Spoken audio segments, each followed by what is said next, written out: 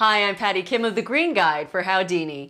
Have you ever heard of voltage vampires? The culprits are these: your toaster, your microwave, your coffee maker, clock radio, your TV, computer, even the cell phone charger.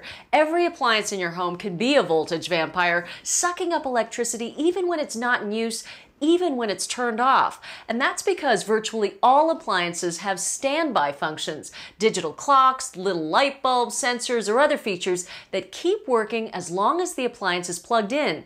Now, you might think the amount of electricity that gets used in these situations is too small to worry about, but it does add up. Let me tell you, your television draws 10 to 20% of its total power usage when it's turned off. So what do? Well, pull out individual plugs wherever possible, and for areas near computers and home entertainment centers with lots of components, plug everything into a power strip. Just make sure you get one with surge protection, and when you're done for the night or weekend, you just flip off the illuminated switch and voila! For keeping time, try an alternative like a battery-operated clock. This one has an alarm and runs for 6 months on a single AA battery.